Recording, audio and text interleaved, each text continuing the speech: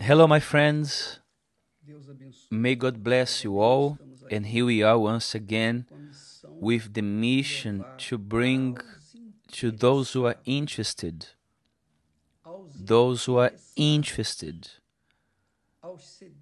thirsty and hungry, those who are lost, the lost coins, those people who want salvation. So I'd like the Holy Spirit, I'd ask the Holy Spirit to give me the right words to speak to the right people. I do not want to be here throwing pearls to the pigs. I want pearls, the pearls that He has been giving me, to go to those who are truly thirsty, those who are willing to pay whatever price in order to receive the right, the power to become children of God. That's the reality. Just for you to have an idea, my friend, just for you to have an idea of the war which is, obviously, you who still haven't received the Holy Spirit, you are facing this war, and your war is against the flesh. Your war is against your own flesh. It's not a war against other people who are trying to harm you. No, your war is interior. It's inside of you. It's in your mind. When you allow yourself to be carried away by your heart and your emotions, then you lose this war. You lose it. And that's why your life does not change. You know the Word of God.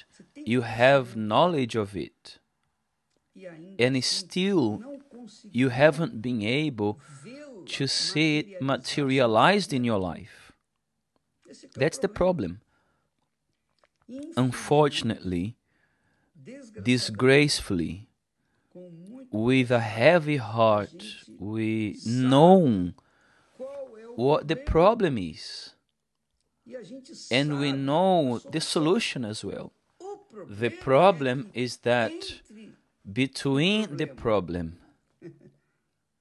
and the solution, there is a bridge which every person needs to cross on their own. No one can cross this bridge for somebody else. The belief, the faith is something very personal. I can pass on to you faith, but I cannot live this faith that I pass to you on your behalf. I have to live it for myself.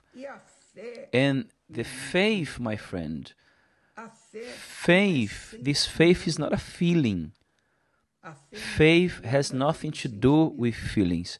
Faith has everything to do with obedience to the Word of God. However, in order to obey the Word of God, I have to go against my will.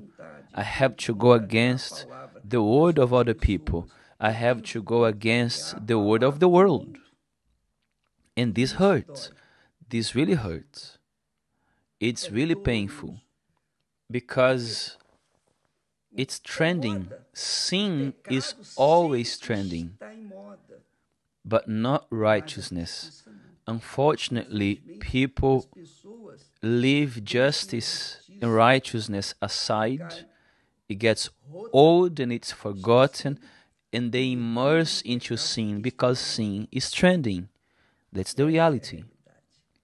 So, those people who know the Word of God, they know about this, but they cannot overcome sin. So they will never see results in their life. They are worse than those who are outside in sin, who don't care about God at all, what is written. They couldn't care less if they are hurting anybody. They are just enjoying life. This is it. Sorry for saying it this way, but we from the old days, we say what we have to say. But the reality is that the person knows the truth, but they do not convince themselves of the truth. And because they are not convinced of it, then they are always delaying their surrender because they want to enjoy a little bit more of this world. This is it. The person thinks like this: oh, come on, how can I give up on my youth? How can I give up on my dreams? How can I give up on my personal projects? But that's it. It has to be this way. See that the Apostle Paul, led by the Holy Spirit, wrote that this type of people still haven't resisted to bloodshed. To bloodshed, which means they haven't gone to their limits. They can still bear the suffering and the pain a bit more. They can suffer a bit more. And what can we do? It's not myself that have to be here convincing anybody. I'm here preaching and teaching the Word of God and transferring to you what God has given me. However, those who think will obey. Those who don't will be wasting time.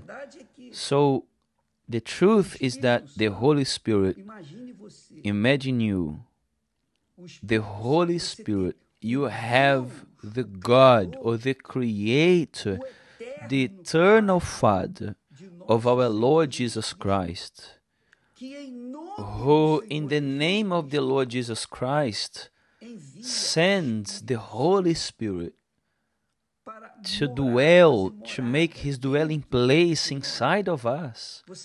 You know that, you want it, but this is not enough. The saying goes, you know, people who have nonsense talk out there in the pubs, amongst drunk people, they say that where there is a will, there is a way, but it's not really true. To will is a desire, but in order for you to have it, which is the Holy Spirit in this case, and to enjoy the privilege of having, of living in righteousness, to live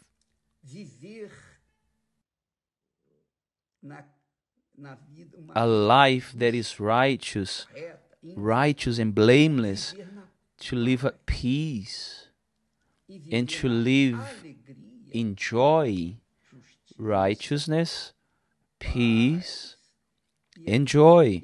This is the kingdom of God, which Jesus came and He offered to everybody.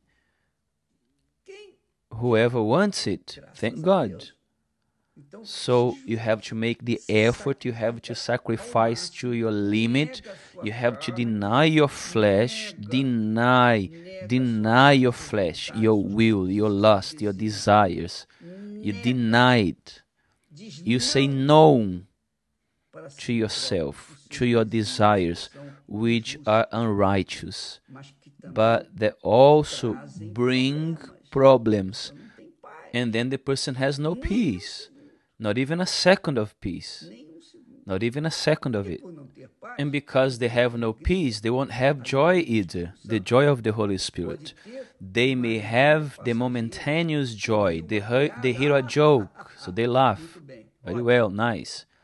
But afterwards, after the joke is over, the laughter is over and sadness gets back. So the person who does not want to sacrifice to bloodshed to the limit. The limit. They live a life of unrighteousness, which means of sin. They live a life of conflicts, internal conflicts, anxiety, fears, insecurities, etc., etc., doubts. And they live a sad life, a life of sadness, all because they want to remain in unrighteousness. They want to continue in sin. They do not want to let go of sin.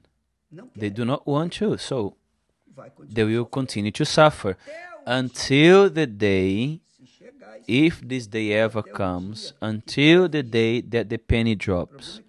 The problem is that the penny does not drop and the person dies, and then there is no solution. There is no prayer, there is no service for the seventh day.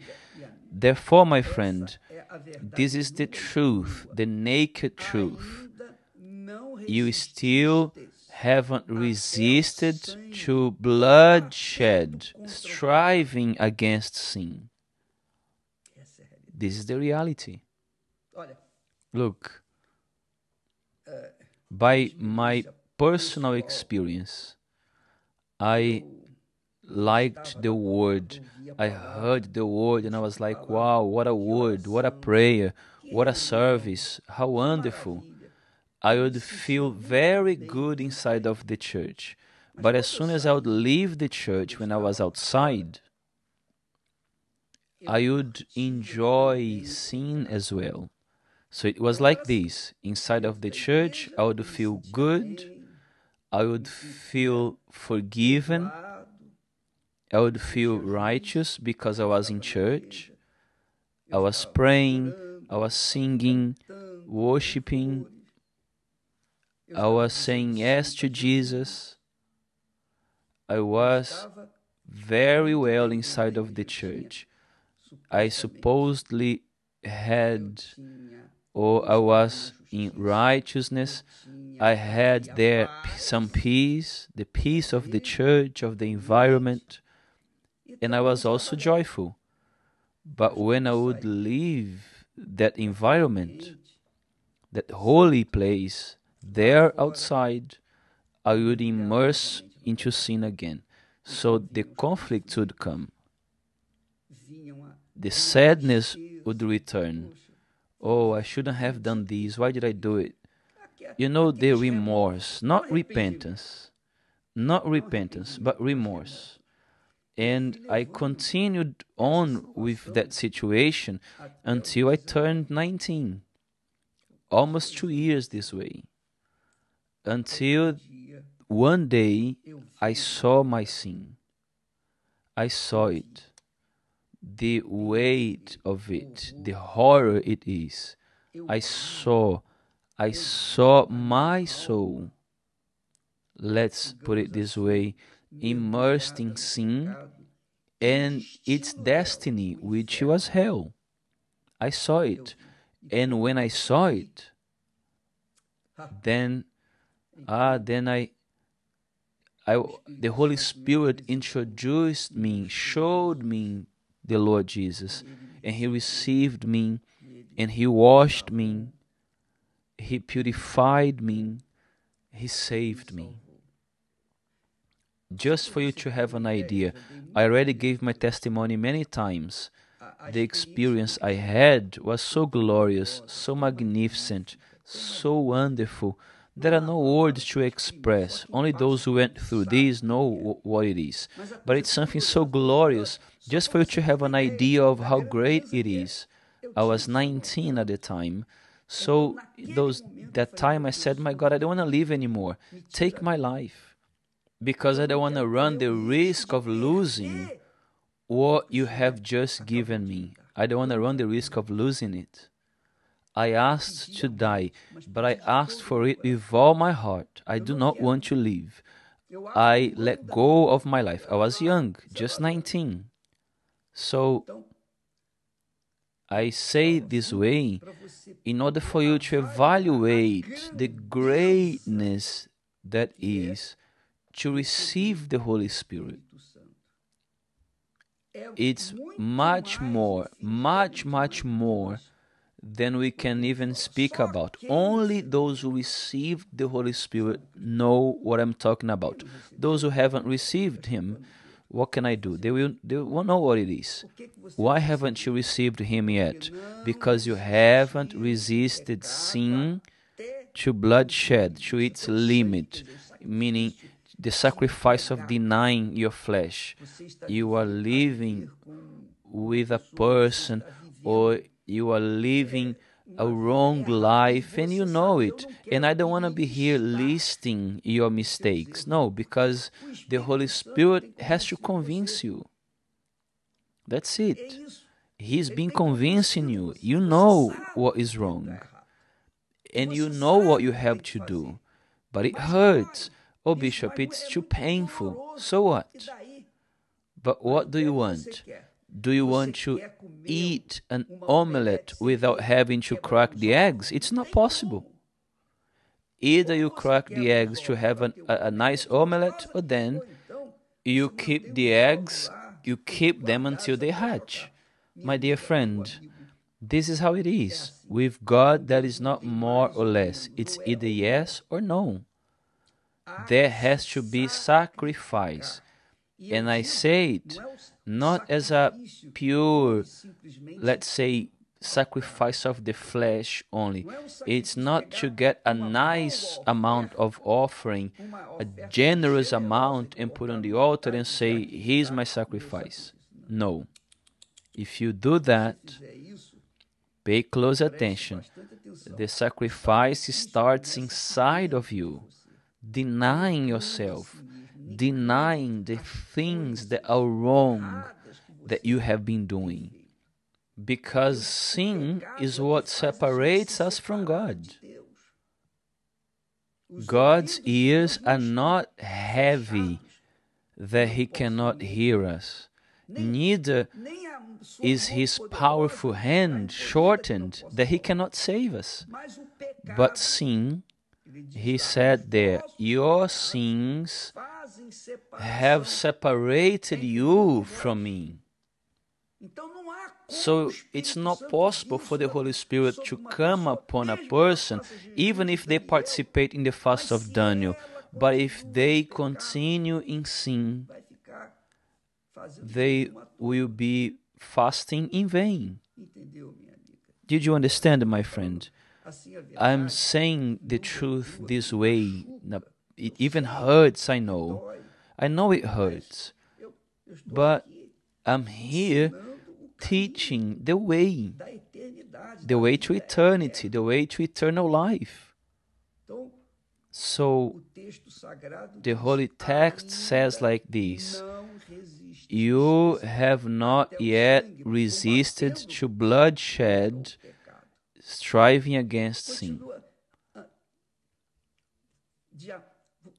So perhaps you are in a relationship with sin. You don't take sin home, but every now and then you go out and you see sin outside. My friend, I'm sorry to say this. You are leading yourself to a punishment, an eternal condemnation. Eternal. I hope that the Holy Spirit, my Lord and Savior Jesus Christ, through the Holy Spirit may convince you, in order for you to indeed, especially in this fast of Daniel, that it may not be just a fast of information, but above all, a fast of sin, which is what we have to live until the return of our Lord Jesus. Okay? We are going to end it here, and tomorrow we are going to be back.